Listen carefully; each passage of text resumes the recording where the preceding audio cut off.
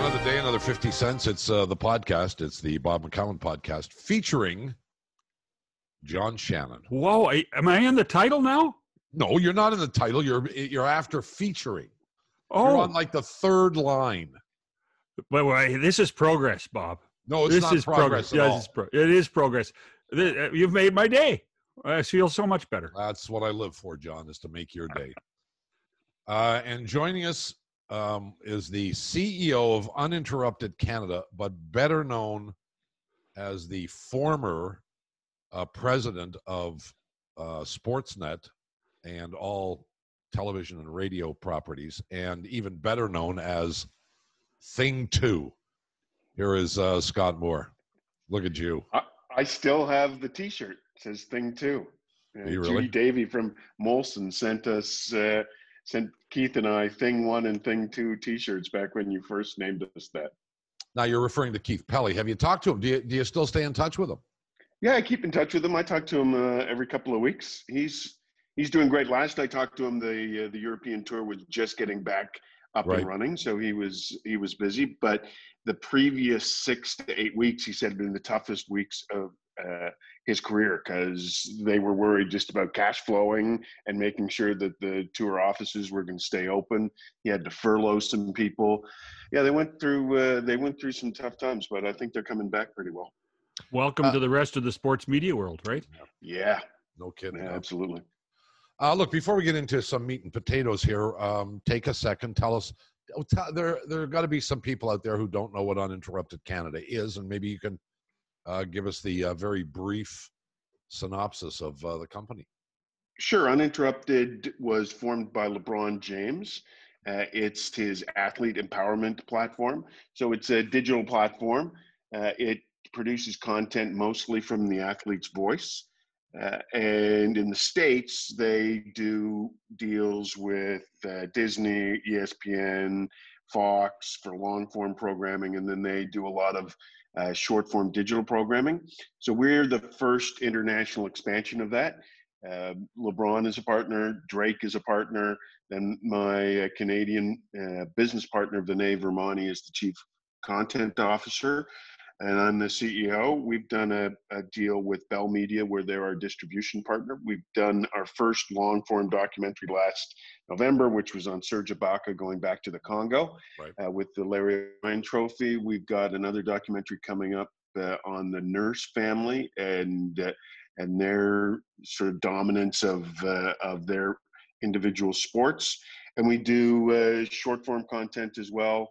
And we did something with Serge Ibaka called the Vet Class that went a little viral in the fall. We have a couple of other branded content series. And we went through a little slowdown during COVID, but things are rushing back in the last week or so. We're having a tough time keeping up. Good. You sound you sound busy though. Yeah, it's busy. It's fun. It's different. It's a little bit more hands-on. We've got a small team. But it's a fun team. And I think if you add up the ages of everybody else on the team, you come close to getting to my age. Oh man, that's old. Everybody's young. Yeah, everybody's young. Well, It's great. as Not I was everybody. as I was reminded somewhere earlier, this might be the world's oldest podcast. So Yeah. I And you're not I bring bringing up the average age down much, Moore. I No. got news for No. you. So, And you're like number 1 or 2 of sports podcasts in Canada right now, Bob. well, it comes and goes. I Yeah. don't know. I can't keep track. you mean the one featuring John Shannon? Yeah, that same one. Yeah. Oh wow, that's good. And no telling how. Can you be higher than number 1? Because if I get rid of you, no doubt we'll go up. Yeah.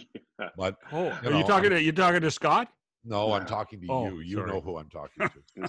The celebrity guests really drive it. And this is the best you could do. Somebody who's actually once met Drake and once met LeBron. That's the biggest celebrity you can get at the Yeah. What's LeBron like? LeBron's actually a great guy. The funniest thing was at our launch last August, I introduced him on stage, and he came up, and I should have gotten a lesson from Adam Silver as to how to hug an NBA player and not look like a geeky old guy, because I looked like a geeky old guy. But he got up and said, we're thrilled to be in Canada, and it's all because of my brother Scott Moore, which I thought was. I turned to my wife. We were standing off stage. I said, I think the best NBA player in history just called me his brother, which is pretty cool. That very cool. might have been a career highlight. Inaccurate, but very cool indeed. And, Yes. and by the way, if you need Drake, he lives right over there. He's about a drive and a 4-iron from me, so don't worry about it. He used to live. I'm at our condo at the Ritz-Carlton downtown, and he used to live on the 41st floor. So no, we'd seen that was while he was building. He now has a little shack in Bridle Path. Okay, you two name droppers. The closest I got to Drake was Degrassi. Okay, that's it. All right. I mean, that's it. And you watch. His place is so big. He thinks yours is his garden shed, right? Oh God, yeah. I think he's got 60,000 square feet. He can land his plane in the backyard, can't he? I mean, isn't that? Well, not quite, but he could certainly land a helicopter. He may even have a helicopter pad on the roof, for all I know. Mm-hmm. Yep. So, are you watching any hockey? Watching a fair bit of hockey, not as much as I have in previous years. It's tough to get really into it in the middle of August. I've got a lot of other things going at the moment, and the only thing I miss from it is, playoff hockey is so much about the crowd and so much about the atmosphere that that's been a little tough, and I miss that. Oh. But I've loved it. I've loved it. It's been great. I think they've done a marvelous job. I think the league has done an amazing job of how the arenas look. I think they've done the best job. The NBA playoffs look good, but because they brought the screens in so close to the court, it looks so small. Whereas I think the arenas look great. The two arenas have done a terrific job. The NBA, it looks like a gym. It looks just like a absolutely. Gym. Yeah, absolutely. Yeah. Whereas the NHL have made it look big. I love the use of the big monitors on one side. And the guys who are doing audio, John and I like to geek out on the TV production side, but the guys who are doing the audio to add the crowd enhancements, they've been doing an outstanding job. I think it's Jeff Kozak in Edmonton, and I was talking to a former director that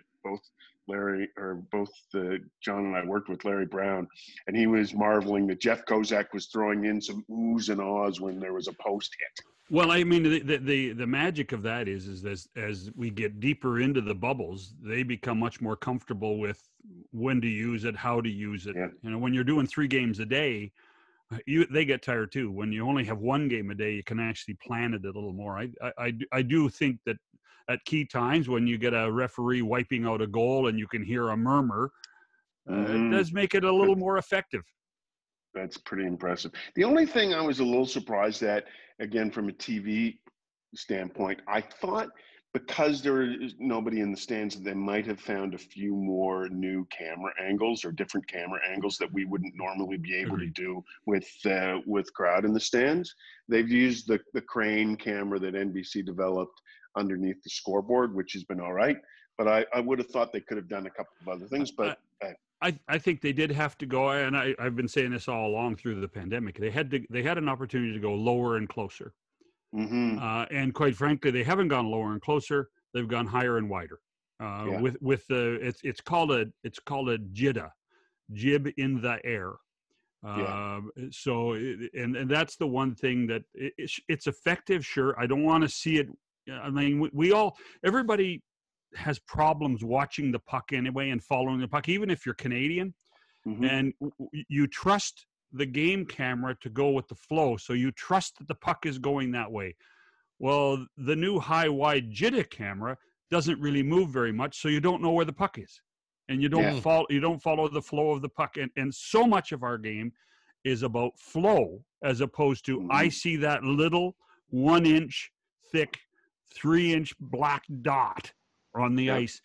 They have to find a way.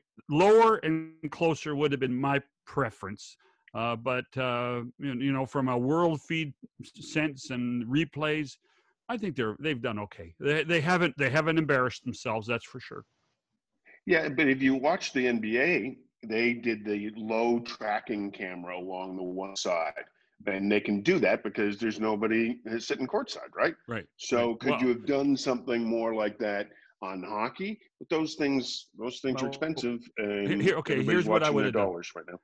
Here's what I would have done, and I actually lobbied a few people, and I wasn't going to say it, but now that you're here, I'll say it. What I would have done was, because there's no stands, I would have moved the stands back 10 feet, and I would have allowed for, on the concrete outside the boards, I would have put 2 Steadicams. And put a Steadicam so that cameraman could walk from behind the goal all the way to the penalty box on either side. And so he could have followed play, but he could also move to set up plays. He could, because it's a Steadicam, you could ped down. You could do a lot more with 2 Steadicams in the corners than typical handhelds, because there's no photographers. Yep. There's nobody in your way. You could own that area. And Steadicams aren't that expensive, and they're easily rentable. I think it would have been a good way to get lower and closer to the game. All right, can you two geeks shut up for a second here? Here's Six people will put a star beside that idea, Bob, and like the podcast for it. Yeah, and they all work in television. Here's the problem with that idea, and it's, look, I don't really know what you're talking about. I mean, I can assimilate it sort of, but the problem is this: we assume COVID is not going to last forever, although maybe. So you experiment with these kinds of things that you've got, John, and next year you can't use it at all. And the dilemma becomes, if they are really good, now you can't go back to it. Bob, if they're really good, there's always a way. No, you can't. Then find the way without moving stands back. Well, listen, doing it in a COVID environment. You move the stands back, Bob. And by the way, when you say we're going to have 2 rows of less seats, it's not the expensive ones that go away. No, you just move those back up 2 rows. That's right. No, I get the cheap that. ones that go away. I'm just saying, I agree with a bit of experimentation, but at the same time, I mean, I think that in order to try to, I think that's one of the biggest differences when the NBA is playing is that, you know, the ball is bigger.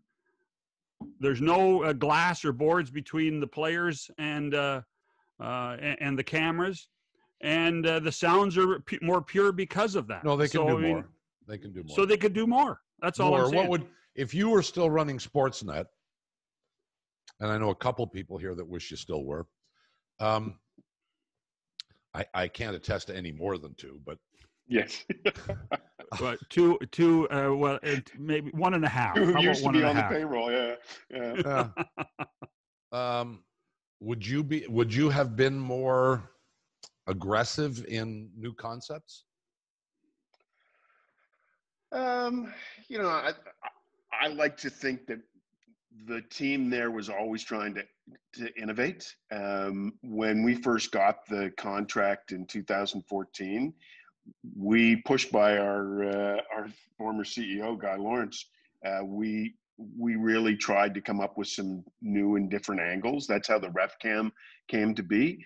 And yeah, I think this would have been an opportunity, but you're always constrained with logistics, right? And it's easy as outsiders now to talk about what they could have done, should have done. We don't know their budgets. We don't know what the league was doing. And remember, they're putting this together in a short timeline, right? They've been meeting since May.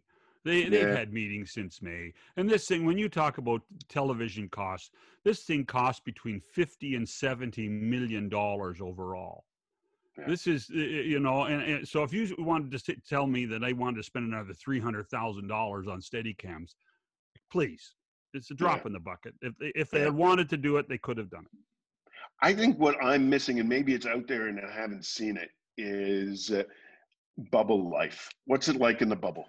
You know, I think that would be fascinating because, you know, as I'm watching, the teams have done a really good job with it on their digital stuff. Some of it, and the NHL's done it, and NBC is running it. NBC runs features on bubble life all the time. That we haven't seen that on the Canadian we side? don't see that in Canada. No. Yeah, well, I think that might be a little bit of a miss, because I was trying to explain to Becky, who both of you guys know as my wife, yesterday, that if I'm a veteran playing, and I was just using the NBA as an example yesterday. If I'm playing for the Nets yesterday, and I'm 35 plus, how hard am I really trying? Because I want to get the heck out of the bubble and get home and see my family. So I think that's one of the added interesting things about life in the bubble in both sports, is, you know, how motivated are, especially guys who've already won the Stanley Cup or who have got their contracts already guaranteed for next year. You know, they haven't seen their family or their kids in a long time. This is hardship, and you can say these guys make millions and millions of dollars, but they're in minimum security prisons right now. By the way, there's no paychecks. There's no paychecks when they're getting in the bubble. They're in the bubble right now. So, so now this is this has been an interesting time. It's been an interesting time, I think, since last November when Don got let go, and Black Lives Matters and diversity, which we all have to be very respectful of. But in the last week or so, we've seen two incidents: Tom Brenneman in Cincinnati, who got caught with a hot mic, and Mike Milbury. And you're a CEO. You have been through these issues. How do you handle those? What's the internal discussion like when somebody says, "We've got a problem, Scott, and you have to fix it, and you have to fix it before we go on the air tomorrow"? Yeah, I think those challenges have gotten more exasperated because of the political climate. I think as a CEO, as an executive, you used to be able to think, did Don or Tom or Mike intend to offend anybody?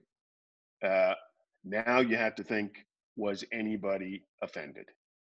It's more about the receiver than the offender, and you have to be even more careful than you had been before. I went through one with Mike at Hockey Night in Canada when I was at CBC. He referred to the sissification of hockey, which he thought was a relatively harmless way of saying that it had gotten too gentle. And my boss at the time received a complaint from Rick Mercer, and he said to me, "Scott, you'd better fix this." And there are various different ways you can try and fix it. In that situation, we got Mike to apologize, and sometimes that's how you solve it. I do think we need to be careful going forward that, and I don't like when people say political correctness is a bad thing. I think you have to be careful, and you have to be sensitive to your audience. But for people to be fired for slips of tongues or things that they didn't mean to be offensive in a very sensitive time, are these fireable offenses? And sometimes I gotta think maybe they're not. But we're all, very, very sensitive to our audiences, and for the most part, for the right reasons, right? I saw it happen and play out with Don, now with Tom Brenneman. Which, by the way, there's one that we've solved. I don't know how many times, John, where we've told audio operators, just keep the mics closed during commercial breaks. You shouldn't have open mics in commercial. And by the way, anybody who's been in the business long enough should know, don't say anything stupid in front of an open mic, whether you think you're in commercial or not. Yeah. Or just don't say anything stupid. Well, that would be helpful. But we've all said stupid things, at various levels, right? Hopefully they're not offensive. Hopefully they're not hateful. When they are either of those two things, then you've got to deal with it. So let's talk about the Brenneman one in particular, where he used a homophobic slur. I mean, Fox and the Reds were very quick to get him to apologize and get him off the air within the same game. Yeah. which in my mind was commendable. But what do you do now? And we're talking the Brenneman name in Cincinnati. This is a legendary family. His dad Barty is in the Hall of Fame. And Tom has already been taken off Fox Football because of this. Yeah. What is there any? Does he have any rope? Does he have it? Does he have a grace period? Is this a suspendable thing? Is this a fireable thing? What is it? I would hope, now, unless there's a history that we're unaware of. Right. Maybe there is, maybe there isn't. If there is a history of saying stupid, homophobic things like that, then it's probably a fireable offense.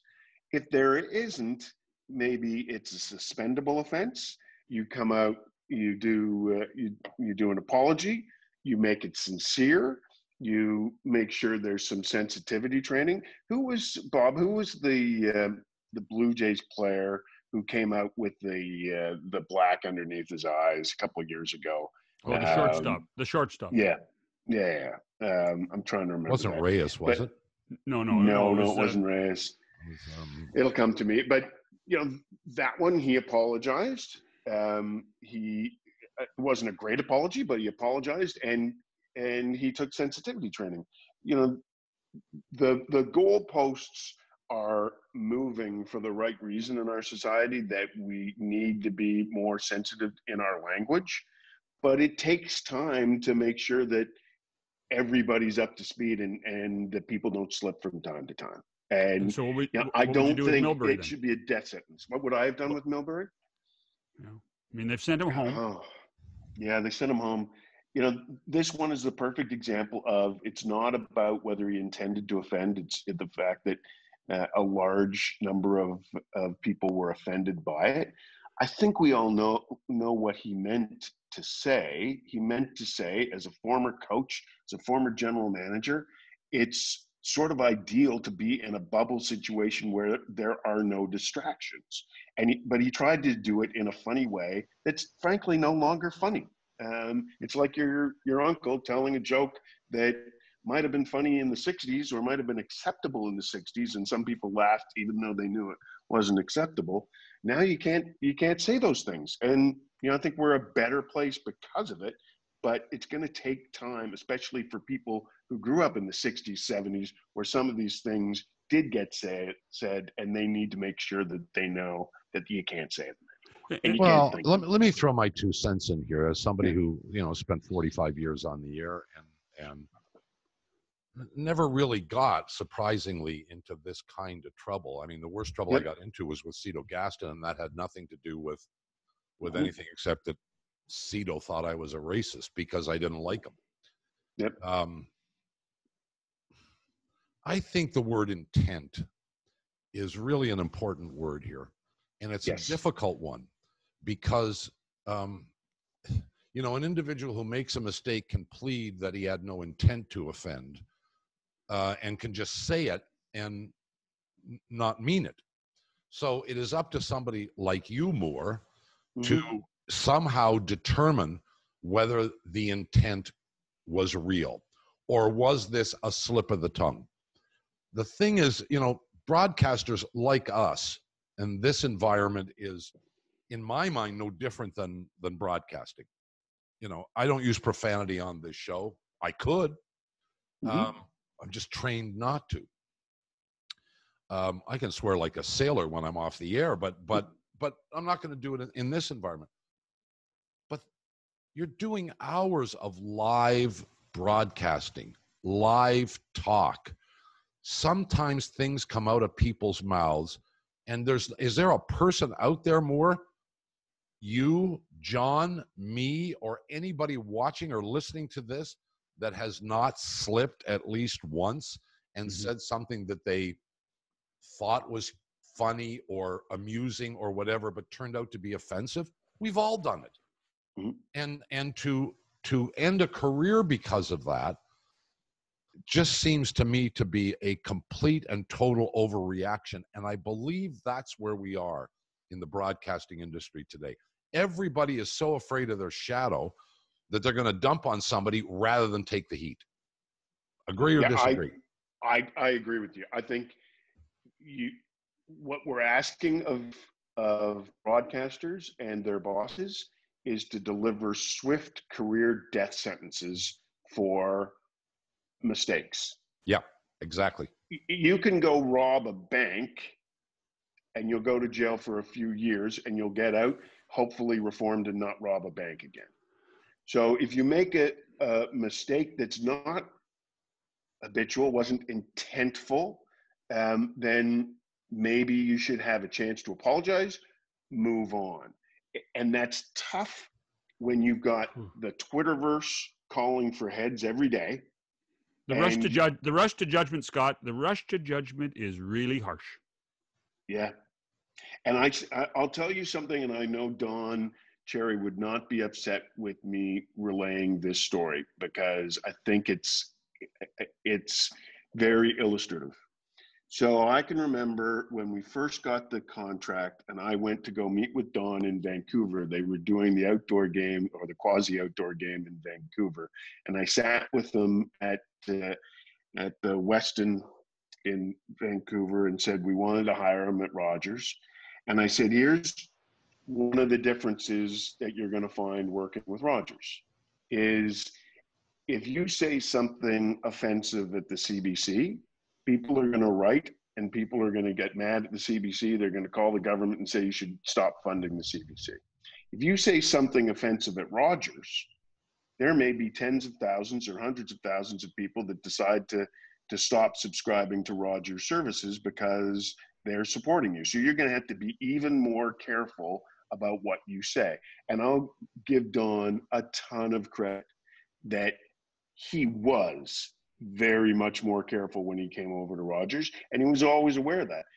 But, you know, he said something that was offensive to many, and there was a very loud call for swift movement on it. And what happened, and I've said publicly, whether you want to construe this as me supporting what he said or not, I'm not supporting what he said, but I think it's a tough way for his career to have ended. And I feel badly about that. Let's clarify something here, because you know I know you know all the where all the bodies are buried on this, and Don was on with us, although we didn't get into it in any great depth. But the story is that Don was called in on, I believe, the Monday morning after the incident, which was, I think, a Saturday night, and was given the opportunity to go on the air and apologize for what he said. He declined that opportunity, and as a result, the decision was made to terminate him. And I don't know this for a fact, but if 1 and 1 equals 2, that means that if he had agreed to apologize, he could have stayed on the air. Is that, as you understand it, John? I believe that. Yeah, I don't think your timing might be a little different, but yes, I believe that was true. Yeah. Scott Moore is shaking his head a little bit. What do you think? What do you know? I talked to Don. I think he would have apologized, but I don't know that he would have apologized in the way that Rogers would have needed him to apologize. Well, it would have had to been scripted. Let's face it. It would have had to have been scripted. And Don would not have done that. The interesting thing about all of this is that you know, broadcast executives have paid and want people to be polarizing. They want to create reaction. You know, Mike Milbury, who I've known Mike since he played, had some great discussions with Mike, had some great arguments with Mike. I don't agree with a lot of things that Mike does, but you know, Sam Flood at NBC hired him because he was Mike Milbury, not because he was milquetoast, not because he was the greatest analyst in the history of the game, but because he was Mike Milbury, and he crossed a line. He crossed a line that he should not have crossed. No, but they're asking people to walk a tightrope, and then the minute they slip and fall off that tightrope, they want to get rid of them. That's my point. They want to save their own asses. That's what the problem is. That's my point. That is completely my point. Is that this, you know, and I mean, NBC went through the same thing with Jeremy Roenick. Yes. You know, and so at what point does the system get analyzed a bit better? Is my question. And what point? Okay, so what are we doing? How are we hiring these people? Is this the right way to be hiring this type of person? Or philosophically, should we stop being much more editorial and more analysis as opposed to what some networks have now? I mean, it's an interesting one. I watched the golf yesterday, and there was not 1 ounce of criticism of anything, even if the guy shanked his wedge. There was not going to be. That's just not the way golf works. And you know, in other sports, particularly in the sport that we cover a lot in hockey, boy, oh boy, you get paid to be negative. You get paid to be negative, and that's, Scott, to me, that's here. an issue. Yeah, I think there's an extra problem, and the extra problem, and you have already identified it with Brenneman. There's a call for absolute instant or swift justice, and get that person off the air before the end of the game, or in Don's case, I think he was fired within 2 or 3 days. I would compare it maybe to how our friend Brad Treleving handled his coaching problem in Calgary, when his coach was accused of uttering racial slurs, and people were calling for his head, and Brad said, "We're going to get to the bottom of this. You're going to have to be patient, because this is a man who's put years and years into his craft, and we're going to make sure that we have it all right before we make our judgment." And it took probably 3 or 4 days longer than most people wanted to, and they came to the conclusion that they were going to fire their coach, but they didn't do it based on the Twitterverse saying it has to be done now, because you would not convict a person of robbing a bank in 24 hours without a trial. And you know, I think that's going to be the biggest challenge for people in my old position or who are running other networks, is that call for swift justice. We heard what he said, we know what he meant, or we know what she meant, and they have to be fired. Well, how do you measure social media?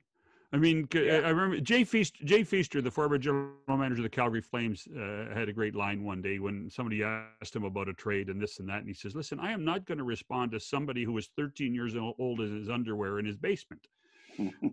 Because, I mean, you can be nameless and faceless and throw something in social media, and who knows it's accurate, and who knows it's fair, and yet it may get some life.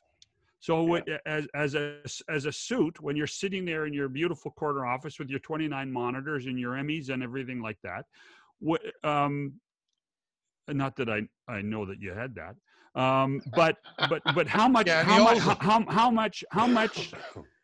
did you measure what social media did? How much around the people around you measure social media? Yeah, you have to use social media as a tool, not the final arbiter. But that's a whole other interesting issue, is how your staff, your commentators are using social media themselves. Because how many people that we know of in the last 2 or 3 years have lost their jobs because of something stupid they've done on social media? You know, I'm just trying to get free golf clubs.